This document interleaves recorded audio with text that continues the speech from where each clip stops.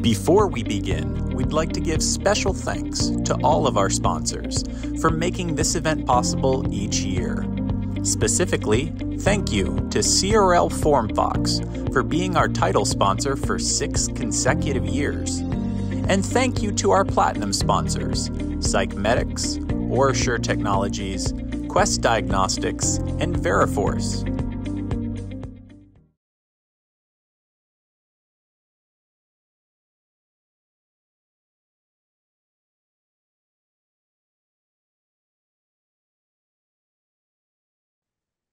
Hi, and thank you so much for joining us for another session of Day with DISA. This session is a transportation industry update, and we're focused on the Clearinghouse and DOT. Today, we're joined by Bryan Price, the Chief of Drug and Alcohol Programs at the FMCSA, and Stacy Johnson, Transportation Specialist at the FMCSA. Bryan, Stacy, how are you guys doing today? Doing well. Thanks for having us. Great. Thanks for having us today. Absolutely. It's our pleasure. And frankly, we're lucky to have you guys here. So thank you for making time. Before we jump into the presentation, I want to remind everyone of a couple quick things. If you have any questions, use the Q&A button at the bottom right of the player. And if we're unable to answer your specific question today, we'll reach out to you after Day with DISA. Additionally, we'll make a copy of the presentation available for download on the Materials tab at the end of the session. With that being said, Bryan, Stacy, the floor is yours. Okay. Okay, thank you for having us today. I'm Bryan Price, Chief of Drug and Alcohol Programs Division at the Federal Motor Carrier Safety Administration. And with me today, I have Stacy Johnson, Transportation Specialist within our division, who works extensively within the Drug and Alcohol Clearinghouse. We're going to touch on several topics today. We always like to give just a little bit of background about the Clearinghouse. We're going to touch on some recent enhancements we've made based on user feedback for the motor carrier industry. We'll touch on some statistics, give an update on a Clearinghouse 2 rule that's going to be going into effect in November of this year. Talk a little bit about how the Clearinghouse has impacted FMCSA operations, both administratively and from an enforcement standpoint, and then touch on some common questions we receive. Okay, as far as background, one of the things we always like to make clear and point out is that the Clearinghouse itself is not something that we dreamed up on our own at FMCSA. It's something that was mandated by Congress, frankly, based on industry support. Back in MAP 21. We published a regulation that was implemented in January of 2020. So the Clearinghouse itself has been up and running almost exactly 4 full calendar years now. There's a second rule that's going to go into effect in November of this year that we'll talk a little bit about later, but it's effectively going to tie a driver's status in the Clearinghouse, in other words, whether or not they're prohibited based on a violation, with their actual CDL status at the state DMV level. Okay, again, just by way of background, I think most are at least familiar with what the Clearinghouse is, but again, we like to provide a little bit of background just to provide a framework for some of these discussions. But basically, the Clearinghouse is a federal repository where CDL licensed drivers, drug and alcohol testing violations are reported to us at the federal level. And with that, of course, we're looking at verified positive tests reported by medical review officers, alcohol and tests greater than 0.04 and refusals reported by employers, those kinds of violations. And the general premise of this Clearinghouse is that when employers are hiring a commercial driver, they do a pre-employment check to make sure the driver doesn't have an unresolved violation. In other words, that the driver has completed the return to duty process if they're required to do that. The other kind of basic Clearinghouse requirement, in addition to the pre-employment requirement, is that at least once a year, employing motor carriers are required to do annual queries. In other words, check the clearinghouse to make sure that none of the drivers on their driver roster have an unresolved violation. Okay, we're going to touch on some of the system enhancements real quick. And these have been in effect for a little over 8 months now. Back in March of 2023, we implemented what we refer to as the 12-month look-back query notification. And basically what this means is if an employee in motor carrier does a query on an individual driver, let's say on April 1st of this year, if anything new is added to that driver's record over the next 12 months, so from April 1st of this year until April 1st of 2025, that employer is going to get an email notification saying, hey, this driver of yours that you queried back in April, they've got something new added to their clearinghouse record. Now, the reason this was important is we were hearing from the motor carrier industry saying, you know what, the clearinghouse is working great, but I hired this driver in April. I did my annual queries in December, and I found out that that driver, while he was working for me, he thought he was going to get a little better pay at another company. He went over and did a pre-employment test with them and tested positive. I knew nothing about it. So that's a gap, if you will, that this new 12-month look-back query notification plugs the hole, so to speak. So now, if you have a driver or an employer has a driver that sneaks off and tests somewhere else and tests positive, if you queried them in the last 12 months, you're going to get an email notification that something new has been added to their record. Another enhancement we made, and this one was based largely on feedback from our field staff, but as part of their compliance investigation activities, they would go into an employee and motor carrier and they would start looking at the drug and alcohol testing records. And a real common thing they were seeing is that maybe a driver wasn't prohibited. They had tested positive in the past. They had gone through the return to duty process, had seen a substance abuse professional, been cleared, and tested negative on the return to duty test. But the employers were dropping the ball on ensuring the follow-up tests recommended by the SAP being completed. So we just added a little alert symbol there. It's a small thing, but it's designed to try and get employers' attention a little better that a driver on your roster, just because they're not prohibited, doesn't mean they don't have follow-up tests that need to be conducted. Okay, from a statistics standpoint, just to give you an idea of sort of some of the things we're seeing in terms of numbers. Again, we've had the clearinghouse up and running 4 full calendar years now. And you can see there are all kinds of different stakeholders involved in the drug and alcohol testing community involved, including substance abuse professionals, MROs, consortiums, third-party administrators. And you can see here, we've got over 2,000 CTPAs registered this year alone. And you can see the various stakeholders that have registered and are using the clearinghouse. It's just an indicator of how widespread the use is across the country. By the same token, one of the things that we look at as kind of a gauge as to how comprehensively the motor carrier industry are using the clearinghouse to query their drivers and make sure they don't have unresolved violations.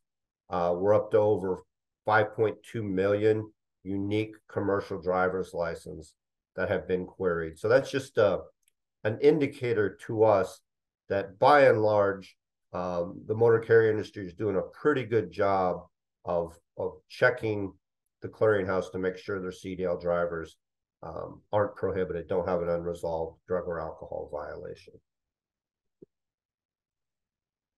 The types of violations that we see, this is kind of summary data. And by the way, all this information is publicly available on our clearinghouse.dot.gov website.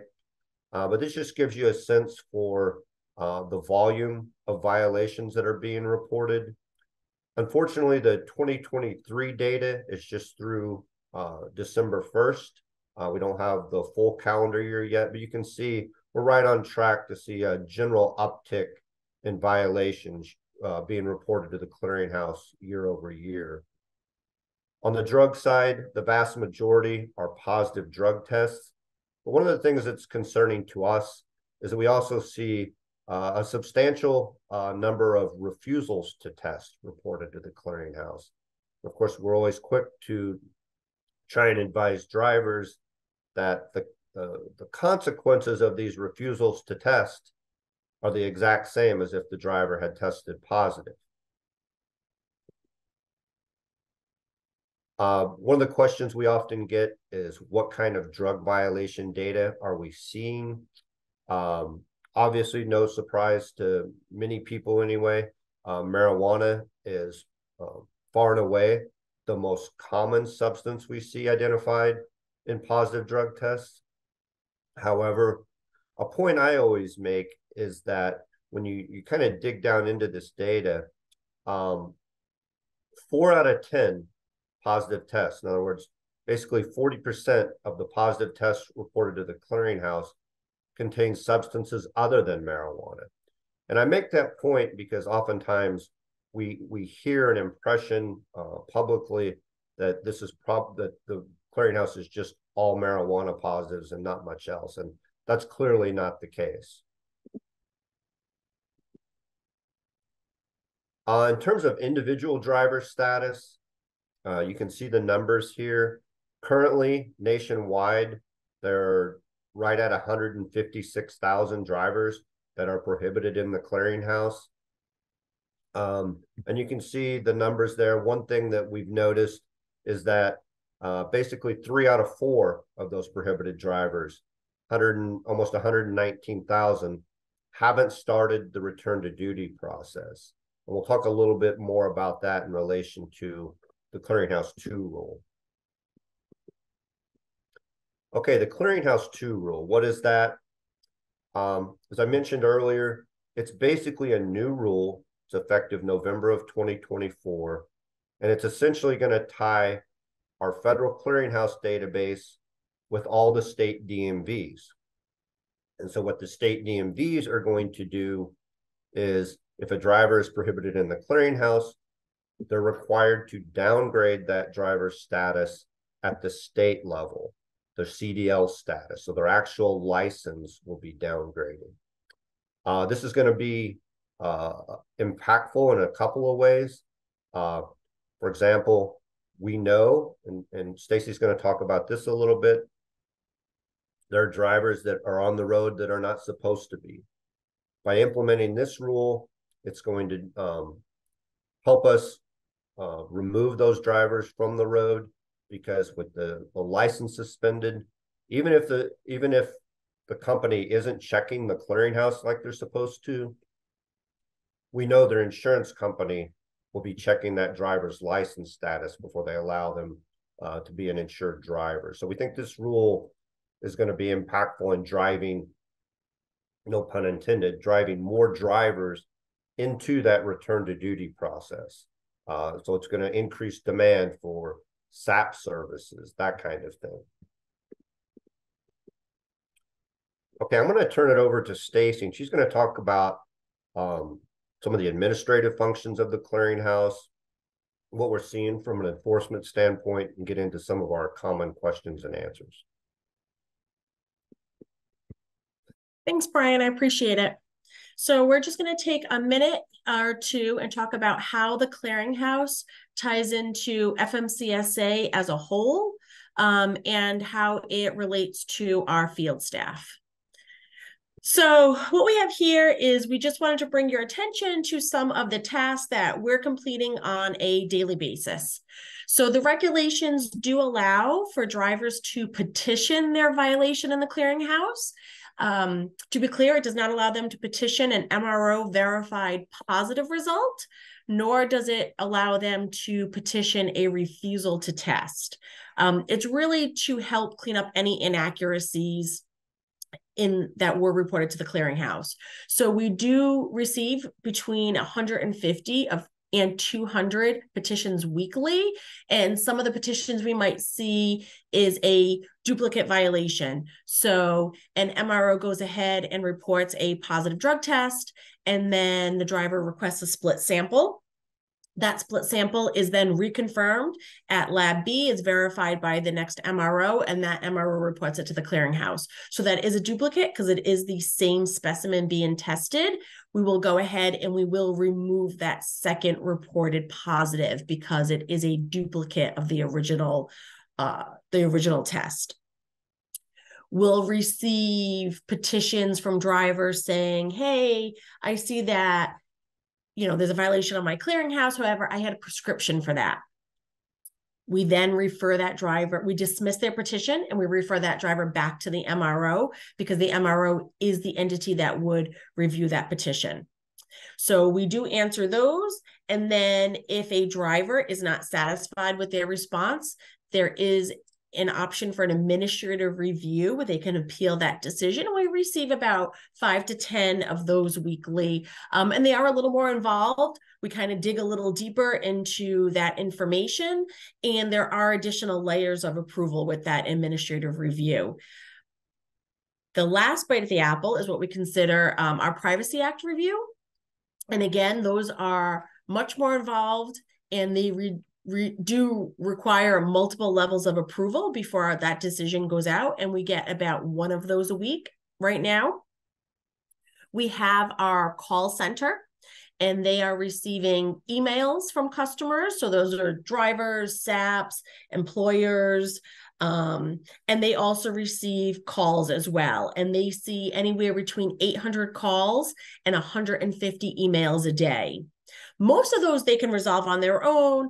The wait times are typically under 5 minutes is what we see. Sometimes we even see as little as 3 minutes to get a response. And they're resolving most of them at the customer service level. About 50 of those a day are escalated and elevated to our team here in headquarters. And that is account mergers. And we ask that those are done by us because they can't be reversed. If a driver wants to change a SAP, those can only be done in very limited circumstances. So we like to review those at our level and resolve them as they come in as well. We get delete requests from MROs and employers. So an MRO goes ahead and they report a positive drug test. The driver later comes back and says, here's my prescription, please validate it. MRO validates it. The MRO then requests that that positive drug test is deleted from the clearinghouse. So that request is sent to us. We will review it and respond appropriately. So we get about 100 of those weekly. The numbers fluctuate, but that's a good average. Return to duty and follow-up delete requests. We get about 50 of those weekly. And that's a circumstance where an employer says, hey, that was actually done as a pre-employment, not as a return to duty. So it wasn't done under direct observation, doesn't meet the regulations, and we need to go ahead and remove that return to duty. Or with the follow-up, we want the completion of the follow-up testing plan. And some employers don't understand, and they go ahead and they start reporting every follow-up test. So we need to go ahead and delete those follow-up tests because we only want them to report to us the completion. So again, those come to us, we review them, and then respond appropriately. SAP change requests, again, we don't want drivers out there SAP shopping, but there are limited cases where a SAP can be removed and a driver can change their SAP. To give you a couple examples, there may be a SAP who has retired and they no longer want to be involved in the DOT SAP process, and they may have done an initial assessment on a driver never went back. Driver now decides they want to restart the process. We need to remove that retired SAP from their dashboard so they can go ahead and they can designate a new SAP. There are sometimes location issues where a driver has moved and the SAP they have is no longer able to treat them because they're in a different state and their license doesn't allow them to do that. So we go ahead and we reach out to the SAP and we get more information and we confirm the information that the driver presents to us, and we really investigate that out before we do allow them to change SAPs. We have our Clearinghouse public inbox, and that is clearinghouse@dot.gov, and we receive about 90 emails or so a day. Beginning of the year is always a busier time. People are doing, employers are conducting their annual queries that are required, and we get a lot more emails around this time of year. And then something that's fairly new, it's been around for about 2 months or so, is our SDLA dedicated clearinghouse inbox for the Clearinghouse 2 rule. So we're probably receiving less than a dozen of emails a day in that inbox, but that's solely used by our state driver license agency. So our DMVs, our BMVs, our RMVs, they're the ones that are using that. So as you can see, we're quite busy here. We have a small team, so we do appreciate your patience. I know sometimes you don't get the responses as quickly as you would like, but we are working really hard to resolve the issues that are brought to us. So one of the things we do with the data is not only ensure that our drivers are not prohibited and they're following their return to duty process, but we take that data and we really merge it with our roadside inspection information. And we want to identify companies and motor carriers that are using drivers that are in a prohibited status. So we do have investigations being conducted nationally, and we have found that there is a link between the clearinghouse compliance and prohibited driver use. So again, Bryan mentioned that we increased last March to a 12-month look back, and that has really helped employers who are out there trying to do the right thing and that are running their queries because they don't want prohibited drivers on the road either. That has really helped them comply. So we're seeing that through our roadside inspections, that drivers that are prohibited are not being utilized, and our roadside inspectors are able to ensure that prohibited drivers are not on the road. When our investigators do go in there and conduct their reviews, there are civil fines that are being levied against these motor carriers. It also helps us review the compliance of our third-party agents. So we rely heavily on SAPs and MROs and CTPAs to be out there, implementing the program and the regulations that are laid out. And through the investigations, we have found SAPs that are not compliant. They may need a little bit of education to get them back on the right path. Or there are SAPs that we have determined are not willing to comply with the regulations that we have determined that are not qualified to act as a substance abuse professional. And the same thing with our CTPAs and our collection sites. So we do have investigators out there conducting these reviews, and we have found, we have been referred these reviews by our safety investigators and also through driver complaints. So one of the unintended consequences of the clearinghouse was the increased need for these service agent reviews. Pre-clearinghouse, which was basically pre-COVID, we were doing many of these collection site reviews. We were going in person, and we were either reviewing collection sites, doing an actual collection on a DOT-regulated operator, or we were asking them to do a mock review. So we would go in there and say, okay, pretend I was a driver who came to you for a random drug test. How would you process me? And we would go through a mock collection. During COVID, because we could not be out there at the collection sites, those kind of dwindled, but it did allow us some time to do MRO reviews, substance abuse professional reviews, as well as CTP reviews. And they have really ramped up. And since the world has kind of reopened and we have been able to get back out there in the field, and those facilities have let us back in, we have been going back and doing those collection site reviews. But that's really important to ensure the due process to the driver and ensure the integrity in the whole process, to ensure that that collection is being done properly from the time that driver walks through the door all the way through the collection to the lab, to the MRO, and then through the return to duty process in that substance abuse professional. So We do have a select number of investigators throughout the country that are qualified. They have gone through training and ongoing training and education to conduct these reviews. And our goal really is to educate and train more of our investigators. We actually do have a class scheduled for February. We're going to have some state and federal investigators in there. And after the class, they'll get some on-the-job training, and they will be out there and be able to do that. Because again, we want to ensure to the best of our ability the integrity of this whole process, to ensure that we are keeping the prohibited drivers off the road, but to ensure that we're identifying the correct drivers that should be prohibited.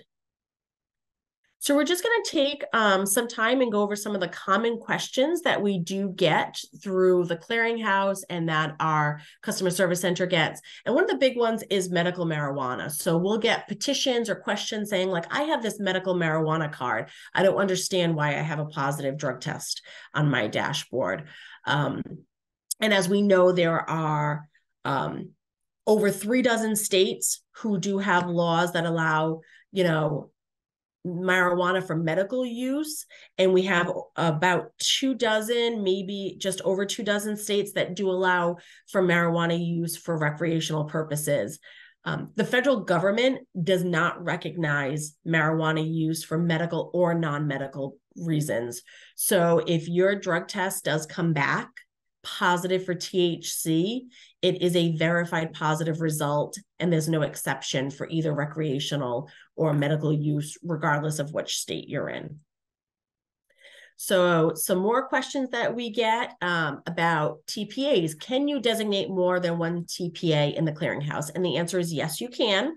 We have plenty of employers who use the company that runs their random program to report violations on their behalf and report return to duty negatives on their behalf. And then they have a separate consultant who may run their annual queries for them.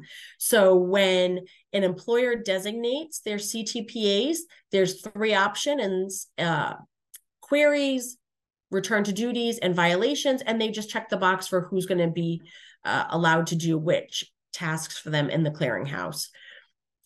Can employers register their drivers in the Clearinghouse? And while we encourage you to help them, especially for some of those drivers that aren't as literate with the software, we do want you to help them get them. We do want you to help get them registered, but we don't want you to register for them. They really should be in there using their own email address and picking their own password, because when they do move on from your employment, we want them to still have access to their Clearinghouse. And then they need to be the ones to provide that consent. We don't want you logging in and providing that consent on their behalf. How long do violations how long do they remain in the Clearinghouse? It's 5 years from the date of violation, unless the return to duty process and follow-up testing is not completed. And at that point, it stays in there indefinitely. So we do have drivers who have violations in early 2000 saying like, okay, my time's almost up, but they haven't even started the process yet. And if that's the case, it's going to stay in there over the 5 years unless that process is completed by then. So, and that allows for future employers to be able to check to ensure that process has been completed. Can CTPAs purchase queries on the behalf of employers? So Bryan and I and other members of our team have been out there, and we've traveled over the past year or so to different conferences, and I've heard from CTPAs that you want this. Unfortunately, right now, the system is not set up that way and doesn't allow for that. So we do know that it's a request that has been provided to us. But at this point, employers need to purchase their own queries. They purchase it with their credit card, and then when they check the box for a CTPA to be allowed to perform queries on their behalf, you can then use the queries that they have purchased. Will the follow-up plan be available in the Clearinghouse? It is not. So the SAP is not required to enter that follow-up plan into the Clearinghouse. They are only required to enter the initial assessment date and the date that the driver is eligible for a return to duty test. Those follow-up plans can be amended by the SAP if needed. We know that there's no more than 6 there's no less than 6 and 12 months, but there can be more that are prescribed up to 5 years. So those are not in the clearinghouse, and they're not tracked in the clearinghouse. We don't have employers reporting each individual test to us. We only have them reporting the date that that plan is completed with that last follow-up test. Can FMCSA remove a positive drug test violation based on a driver's prescription? We do not. What happens is the driver provides that prescription to the MRO. The MRO then validates that prescription, and they determine whether or not that violation needs to be removed. If they determine that it does need to be removed due to that medical explanation, they send us a request and we go ahead and approve it. And that violation is removed from the driver's dashboard. Should an MRO or employer report to the clearinghouse the results of a test conducted under the authority of another DOT agency? And the answer is no. So only violations for tests that were conducted under Part 382 are reported to the clearinghouse, and the federal CCF will specify which DOT agency, whether it was done under FTA, FRA, or FMCSA, and whichever, if FMCSA is checked off, then those violations are reported to the clearinghouse. So that is all we have. So we just wanted to thank you for taking the time out of your day and have us here to go over our information, and we can take any questions. Guys, that was great. Thank you so much for, again, being here today. So some questions from the audience. Is CBD a valid reason for the MRO to change a THC positive to a negative? I'll take that one. It is not. So there are a lot of CBD oil, CBD lotions out there. The test that is conducted is testing for THC. So if it comes back with a laboratory positive for THC, the MRO is going to go ahead and review it and validate that and verify it positive. And a driver's, if a driver comes and says, well, I'm using these CBD oils or whatever, that's not a valid reason. So those will remain being positive. Gotcha. And I know with CBD specifically, it is kind of buyer beware because it's not FDA regulated, not tested. There's no. Correct. And we do have that notice on our website. It's also on ODAPSI's website. So it is out there. But yeah, we do want to really stress the fact it is buyer beware. I know that's sometimes recommended by doctors. So, it is important that your doctor does know what your occupation is and what the regulations are before you do use any of those products. For sure. We've heard a lot about fentanyl this week. So one of the questions is, why doesn't the DOT test for fentanyl? I can take that one. Well, basically, under our DOT federal drug testing programs, we're bound by the panel of drugs established by the Department of Health and Human Services for the federal drug testing programs. I will say, however, though, that Health and Human Services has recently proposed adding fentanyl to the panel, so it may be coming. I think the comment period just ended January 4th or something like that.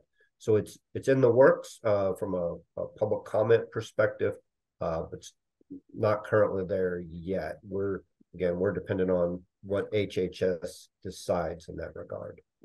Gotcha. I'm a motor carrier. Oral fluid was approved. Why can't I test with oral fluid yet? Okay. We've heard a lot of great things. Employers are really excited about oral fluid, especially when it comes to return to duty and follow-ups, reasonable suspicion, because basically every test is under direct observation, right? So there's a lot less chance for adulteration, substitution. The reason why you can't do it is because we don't have any labs that are certified yet. So we do need to have 2 labs, because drivers still have the right to ask for their split sample to be tested. And as you know, whenever that's done, it needs to go to a separate laboratory for that second sample. So we're still waiting for those 2 labs to be certified. Gotcha. If I'm using the clearinghouse, do I still need to do a previous employer check? I can take that one if you want, Brian. And the answer is yes, you do. So the regulations do have a requirement for two separate types of background checks when you're hiring a driver. So there's your safety performance check, and then there's your drug and alcohol check. So the safety performance check is required for any driver operating a CMV of 10,001 pounds or greater. The the drug and alcohol check doesn't kick in until you hit the 26,001. So you still need to do that safety performance check because it's required for anybody that's even non-CDL, but also because the clearinghouse is only going to have drug and alcohol violations in there. And that safety performance check is going to ask about traffic citations. It's going to ask about